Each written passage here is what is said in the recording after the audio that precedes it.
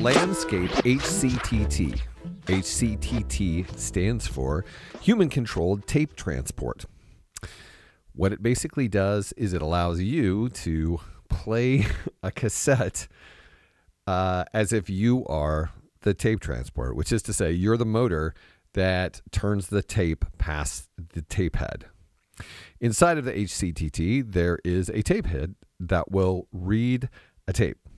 There's lots of other stuff too. So if you want to engage the human-controlled tape transport, you're going to need to put a tape in there, a cassette tape. There are other functions that we'll talk about later, and it will work without a cassette in it in a variety of ways, but we'll talk about that. Okay, so what I'm going to do is I'm going to put a cassette in it.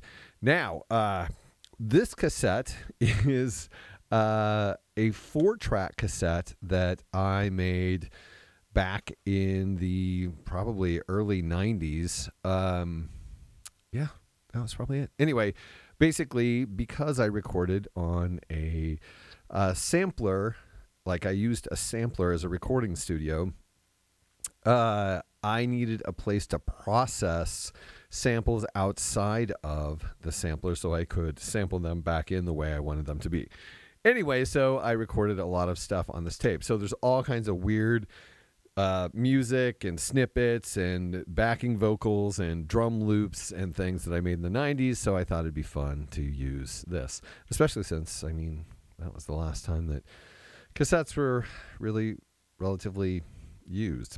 So I'm just going to put this in like so, head into the device.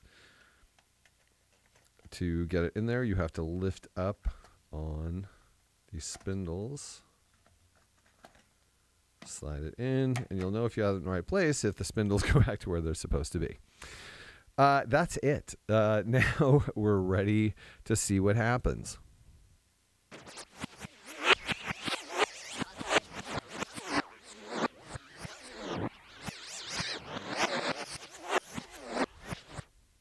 That's backwards. The small knob with the arrow, if you follow the direction of that arrow, you're going to get the tape going backwards. If you do not follow the direction of the arrow, you are basically unspooling one of the spools, which it's not a disaster, but it's probably not the thing you really want to do. The big knob with this arrow is the forward.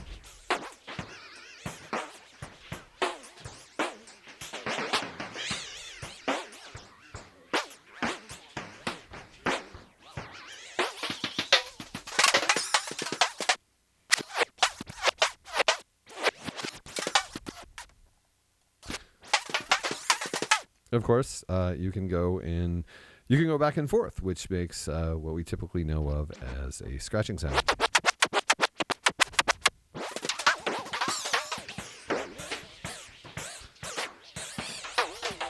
The first thing that you learn is how difficult it is to effectively turn a spindle at a constant rate with your human hand.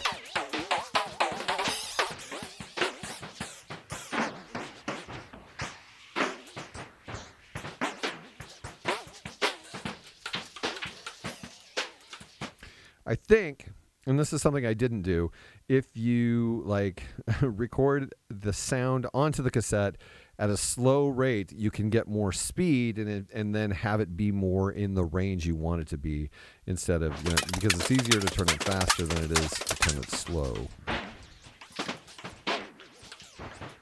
I did not try this, however.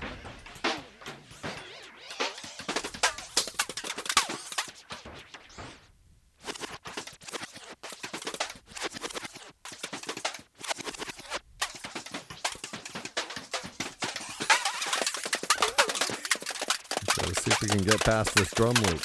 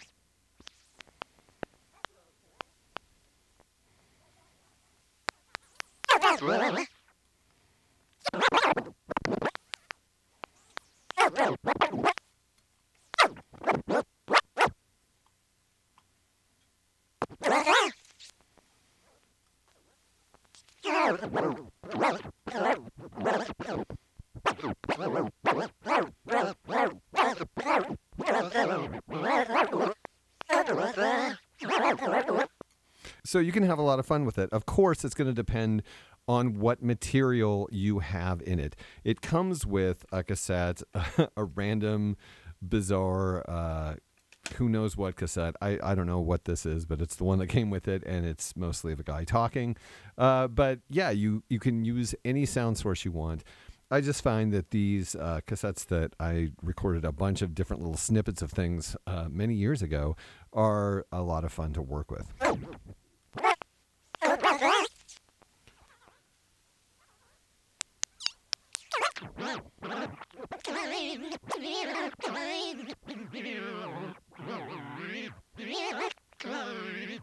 You also learn how narrow the band of appropriate formant shape with the human voice is. It's right in one place, and if it's too fast, it's too chipmunky. If it's too slow, it's too slow down. It's very interesting.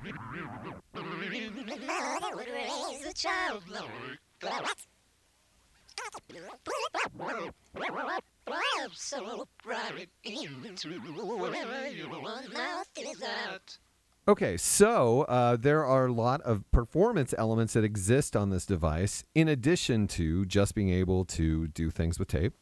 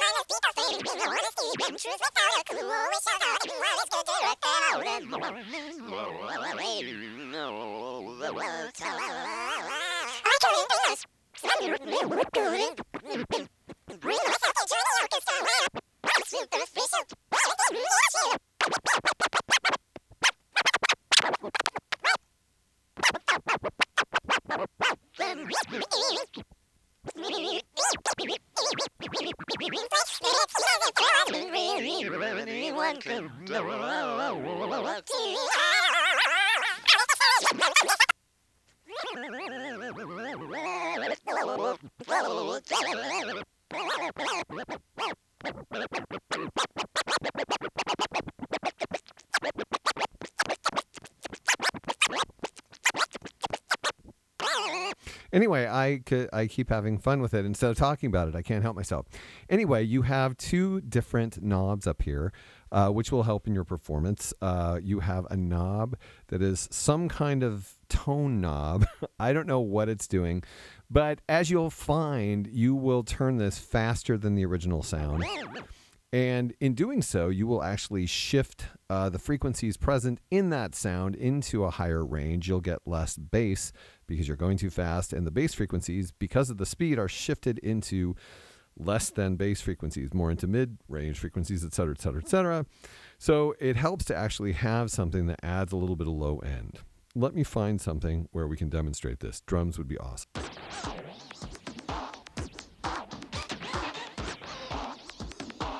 So if we turn this up, let's turn it up a quarter way. Halfway.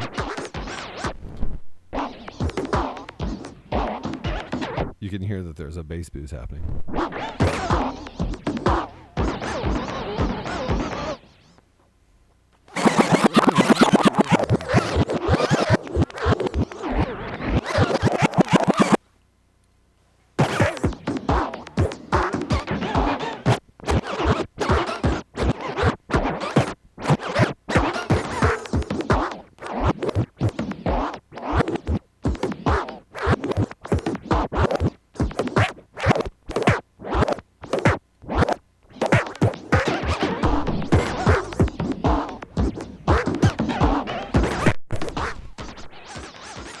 Quite a difference, as you can see.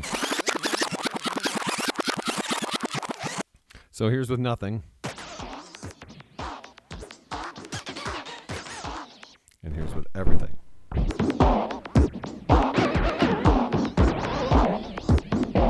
It's doing some other stuff, and it adds a little bit of noise. But I mean, if you're actually manipulating tape, noise is probably not going to be a deal for you.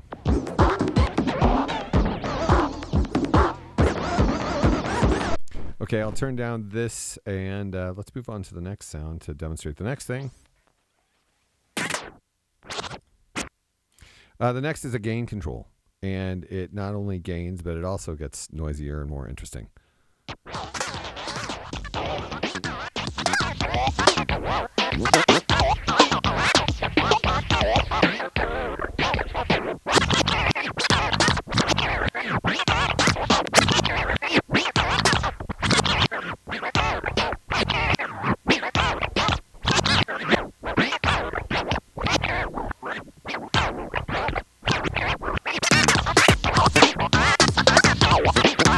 So it tends to run a little quiet, I've found.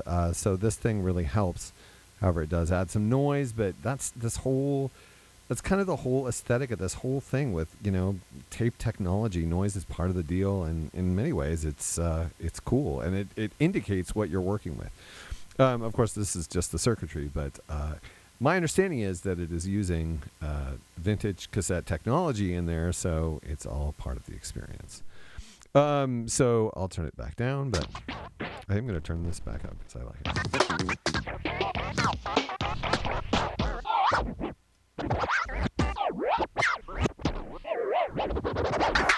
Oh, there's some actual scratching in this.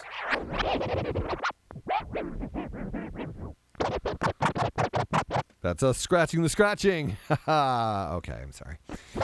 All right, so that's not it, though. We're not done. There's still a bunch of stuff we can talk about. Number one, there is an audio input on the side that will allow you to take advantage of some of the other functionality. The audio does go through this weird tone knob and this weird gain knob. So you can add some character or flavor to a otherwise flat digital recording by putting it through here. Give it some grit, give it some noise, give it some buzz. In addition to that, there is where we have the light over here. What this does is it is an audio interrupt. So when you press it, no sound comes out.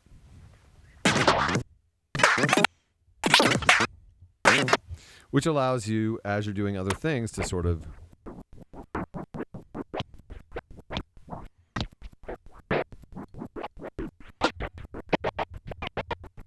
you can articulate the sound in the way that you want.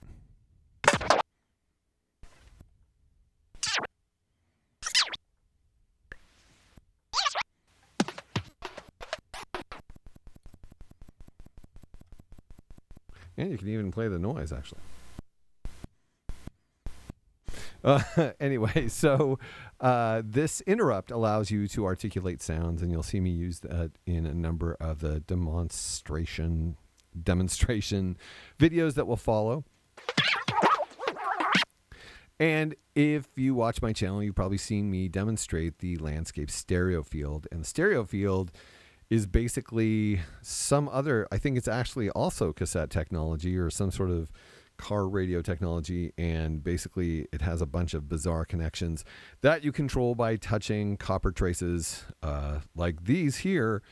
And so that sort of functionality in a very small scale is also in the HCTT. This one, these arches, actually turns your body into a radio antenna. So yeah, apparently wherever I am right now, this building, the radio signal you're going to get is not very pretty. I'm going to have to turn this down in post because it's not very pleasant. I'm going to turn this down right here. So here's the sound I get when I turn into an antenna.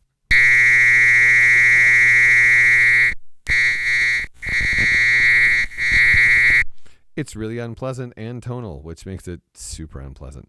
But I tested this in another building, and I got just weird sounds, not a shrieking, terrifying tone like that. But I'm going to submit you to the terrifying tone one more time, because there's another thing you can do with this, because you are being an antenna. If you touch it with one hand and then you touch a device that has circuits in it that have power going through them or something. I'm not sure how it works. It's basically a circuit sniffer, I think is what it's called, in the directions. But basically, if you touch things that have circuits in them or something, it'll make a new terrifying noise. So I'm going to touch this, and then I'm going to touch my preamp. So let's see what happens.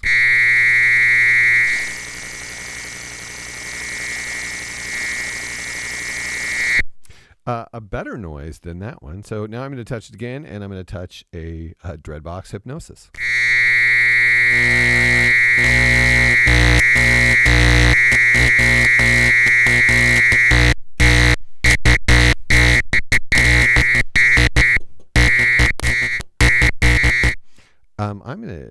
I didn't think of this until just now, but I'm going to say you could do some really cool sort of rhythmic things by touching these things rhythmically. That's kind of cool. Or multiple things at once. I wish I had more hands. Okay.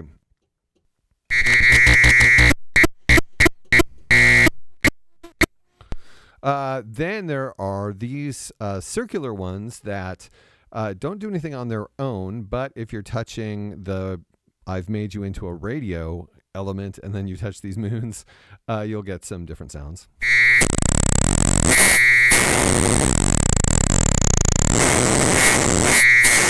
Let's see what happens if you touch something with a circuit in it while you're touching the radio part and then touch this thing.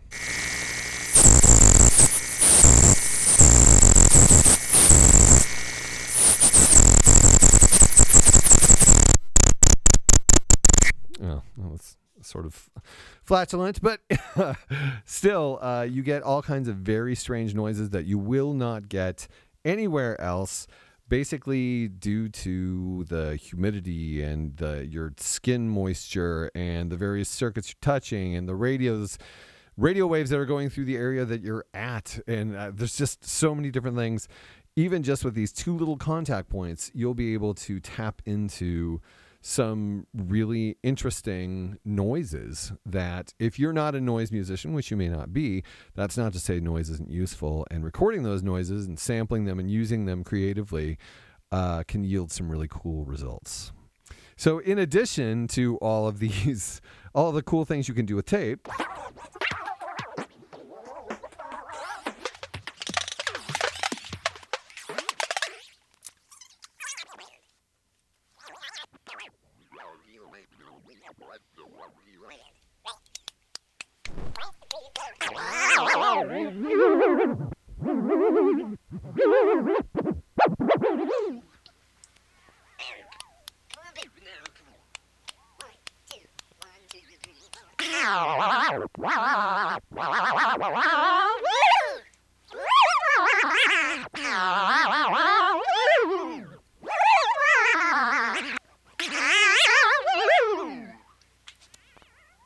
I can only imagine having a tape that has porno recorded on it would be an interesting experience. Yeah.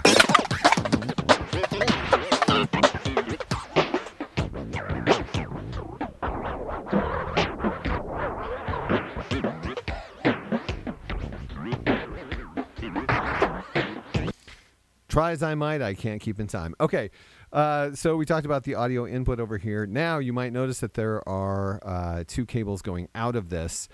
It will take the sounds that are going into it, including the tape sounds, and it will output the voltages of the tape sounds into CV, and it will send out gates at certain amplitude levels. So if you wanted to use this with your modular system as a modulator, you can do that as well. I have it hooked up to a modular system here, the STG Sound Labs Radiophonic one.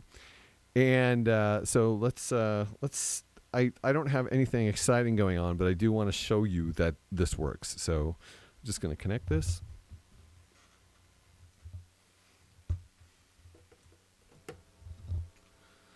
All right, and I'm going to turn down this.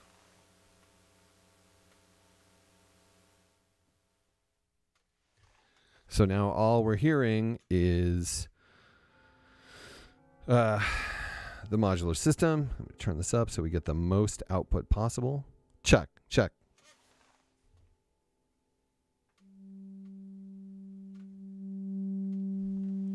Okay.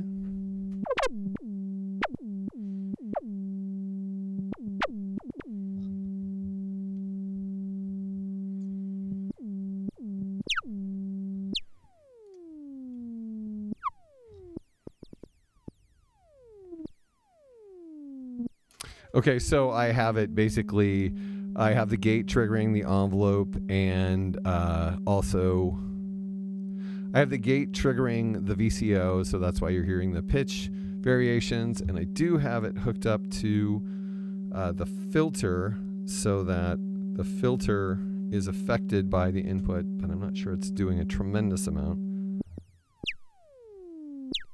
Those little chirps, that's it doing something. I probably have it in a drum sound. Let me get it out of a drum sound.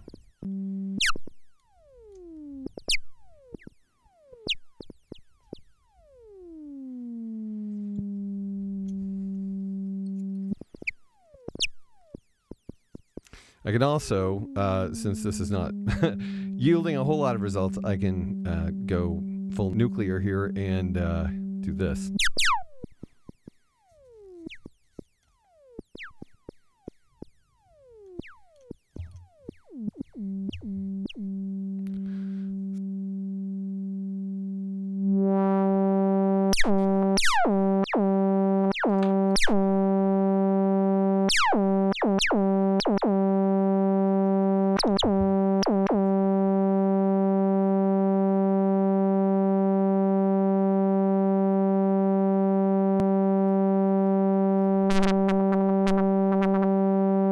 But you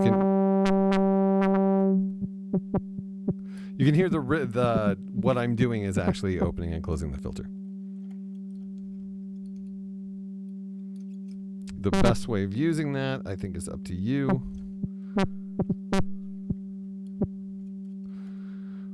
But at least you know that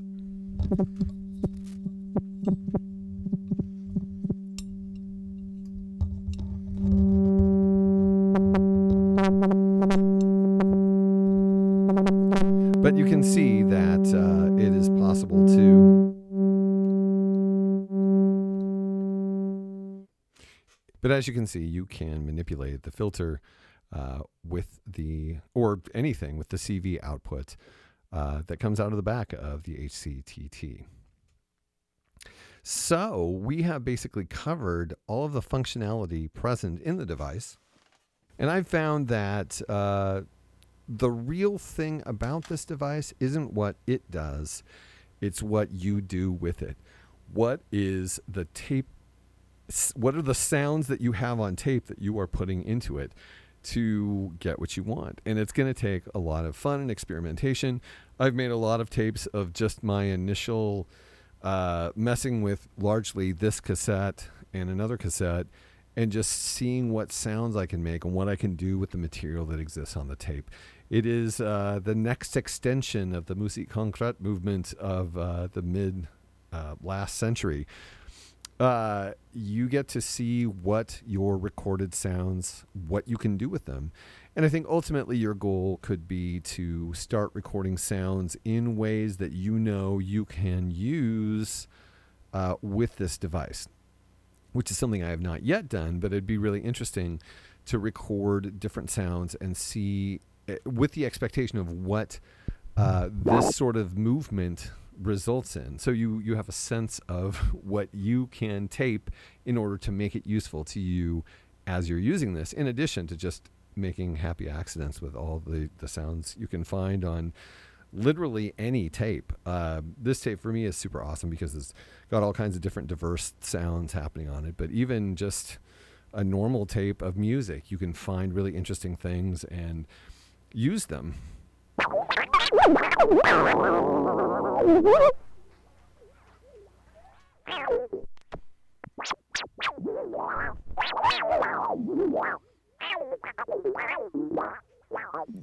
That's some of the most irritating wah guitar I've ever heard.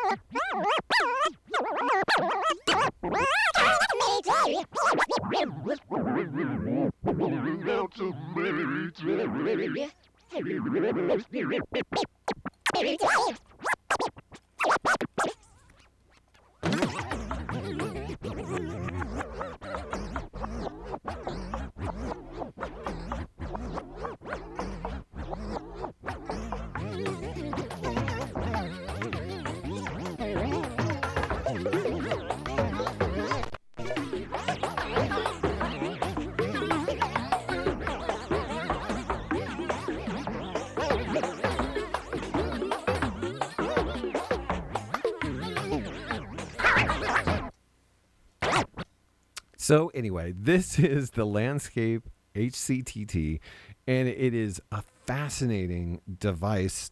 First of all, just to explore how to use tape as a music medium and a music source and a musical instrument, as well as just interesting sounds. Anybody who wants to, do sound design, you can take some really ordinary sounds and make them into things that are not ordinary. Or you can find really interesting timbres that exist in just how you manipulate a sound. It is fascinating. And so basically, like, for example, the theme to the series is just me doing experiments with drum loops where I'm actually trying to play them and find ways to make them rhythmic by moving backwards and forwards. There are a million creative things that you can do and come up with sounds that no one else could create or even duplicate. It's really magical. But coming up will be a lot of examples of me doing experiments and trying to find audio snippets that work well in various contexts, using the Dreadbox hypnosis for effects to characterize the sound. As you can see, like, the sound is cool on its own, but when you start adding effects, it becomes something completely different and amazing. And also I'll do some effort with various drum beats and things. So this is the Landscape HCTT.